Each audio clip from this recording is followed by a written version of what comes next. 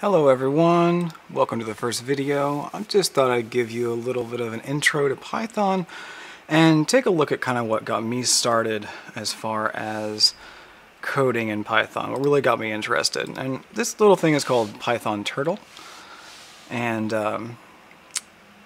we'll take a look at it today. Alright, so we're going to do a little turtle race using Python. Now, Turtle is a library that's incorporated into Python. We have to import it in, and then we can play around with it. And it's just something fun to mess around with and get a feeling for coding before you start working with some of the numbers and that kind of thing. So what we're going to do is we're going to first import Turtle.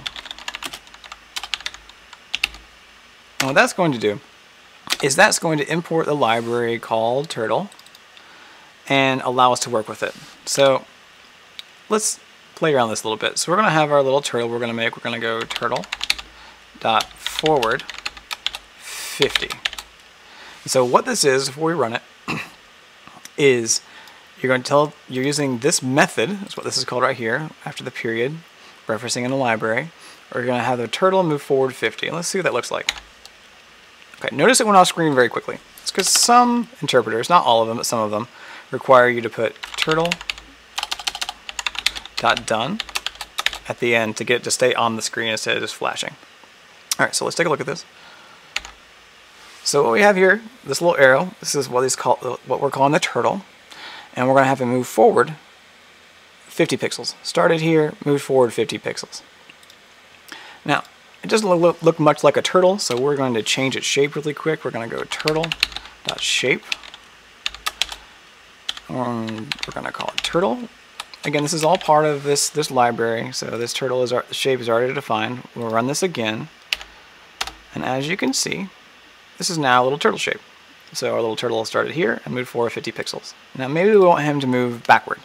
Now, I probably got a good idea what we're going to do for that. We're going to go turtle.backward. We're going to have him move backward 100 pixels. All right, so let's run that. So we move forward 50 and backwards 100. Now it's moving kind of fast, and so what we're going to do to fix that, we're going to add a little line. We're going to say turtle.speed, and we're going to set the speed to 1. So this speed can be set anywhere from 0 to 10. If you set it to 0, it'll happen instantaneously. So we want it to move a little bit slower, so we're going to set it to 1. 10 again, 10 being the fastest. So let's see what happens now. As you can see, slower turtle moving backwards and forward. Okay, so if you notice, there's a little line that he's creating behind him. So we can make that line disappear or not show, basically, where the turtle has been, kind of like the path he's traveled. We can add a line called turtle dot pen up, just like taking a pen off a piece of paper, and we'll run that, and you'll see now he's moving and not leaving a line behind him. So that's kind of important for what we want to do, because the first thing we want to do is set up a little finish line over on this right side that shows where the turtles are going to ultimately end. So we're going to work with this turtle some more. We're going to delete the forward and backward. We don't care about that. So we want to get the turtle to move over to the side, over up here. And how we get him to move up there is we're going to do something called goTo. So turtle.goTo.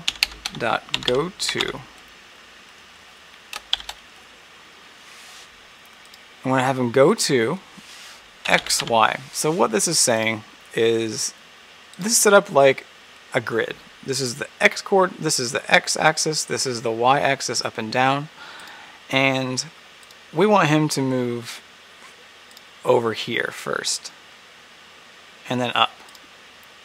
So we're going to go 350, so he's going to move forward 350 in the X, and he's going to move, we want him to be up here to start drawing the line down. We're going to say 150 in the Y, so 150 in the Y. And let's run this and see what it looks like now. Alright. Good, exactly what we expected. He moved forward 350 and up 150 in the Y. So now we want to put their pin down. So just like we did before, we're gonna go pin, turtle dot pin down, and we're going to have him move from the 150 in the Y, which is up here, to negative 150, which is down here. So all we do is we go turtle dot go to, just like before, 350 in the X, and negative 150 in the Y. Now let's give that a run and see what it looks like. So he's moving up, and he's drawing our line for us. Good. So we need to get some more turtles on this screen.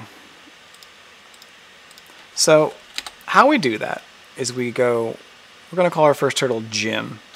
Jim equals turtle dot turtle, and that creates another turtle called Jim. Now let's see what happens when we do this. Drawing our line down, and that's where Jim appears. Jim appears right here. This is happening, the little line drawing at the end is happening a little slow, so we're going to set this speed to 0 so that this line drawing turtle just does it really fast. And the other thing we're going to do is we're going to go and make him disappear at the end. So we're going to go turtle dot hide turtle. And so what that does, this little shape right here is never going to show. Or it's going to show after he draws a line. Excuse me. So let's see what happens now. So he moved really fast, drew the line, and then he hid. So you can't see him anymore. Only Jim here is left. So we're going to have two turtles in this first simple little race. Call the other one Bob. Bob equals turtle dot turtle. Okay. So what this does when you name them like this, it's going to allow you to use all these little turtle methods we used before, but they're going to have a name instead of turtle. They're going to be Jim or Bob. So what we're going to do, we're going to say Jim is going to go forward. Jim's going to go forward 300 pixels. So let's give this a try. So we drew our line, and then Jim Turtle moved forward 300 pixels. Jim moved forward 300 pixels. Bob just stayed around here. So we want these turtles to not have a line after them all the time, because they're here in the center. Our starting line is going to be over here, right? So we're going to,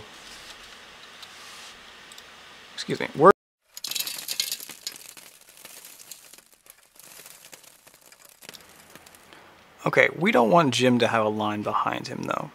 So before he was drawing this line, so we're going to hide like we did before with the pin up tool. We're going to hide the pin, or sorry, pick up the pin. So we're going to go Jim dot pin up, and that's going to have Jim not leave a line behind him. So let's see what that looks like.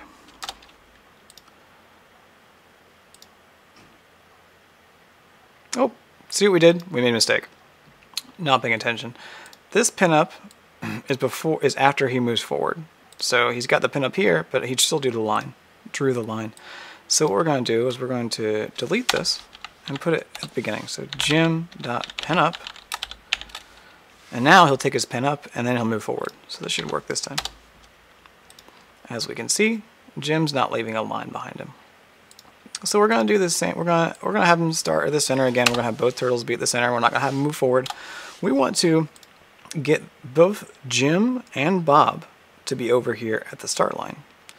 So what we're going to do is we're going to do Jim pin up and Bob pin up, because we don't want them riding on the ground till they get to the starting line.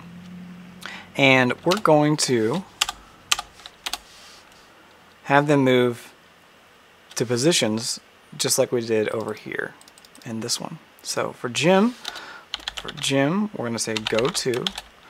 On the x-axis, the horizontal axis, we're going to have him go to negative 350, and 0 in the y. So he's going to be on the center line. We're going to have Bob.goTo negative 350. So they start at the same place over here.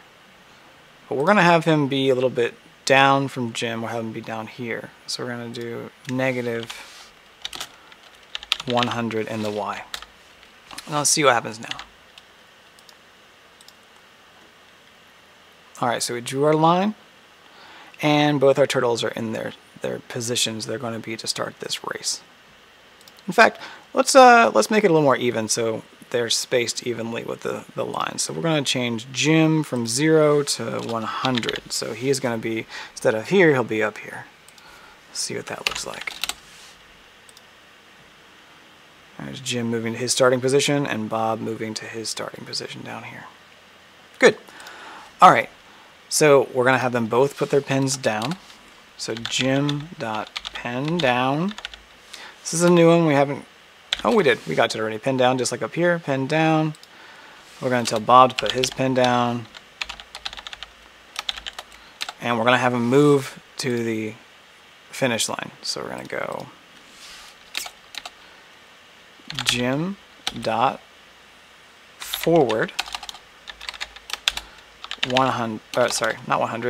700. Now how do we get 700? Because we started here and we went in negative 350. So we have to move forward 350 and then another 350 to get to the finish line. So what we're going to do is have him move forward 700. We're going to have Bob forward 700. Okay. I'll run that. There's the line made. They're moving to their starting positions. Jim's going to move forward first. And then Bob is going to move forward. Okay. So, as you can see, this was happening first, and then this one's happening. That's where we're going to stop for this time. You've got a little bit of an introduction into how this turtle library works, and a little bit as to how the Python language is structured. Again, with these methods referencing something in the turtle library, and just some visualization as well. If you want to, before the next lesson, take a look at this website, which I'll put a link below. And it gives you documentation about how all of this works. It's a little bit lengthy, but as you can see, we talked about the forward a lot. Click on forward, turtle.forward distance. Turtle.forward 25 is going to make him move forward 25 like we talked about. And there's all kinds of different things you can play around with in here. In our next tutorial, we'll go into a little bit more detail about how we can make them have a race and talk about some introduction of variables and some different ways that we can make this a little more interesting and brighten up the color some. So that's it for this tutorial. We'll be back in a little bit with another one. Have a good day, and if you like what you're seeing, like and subscribe, and we'll be back with the next tutorial soon. Thank you.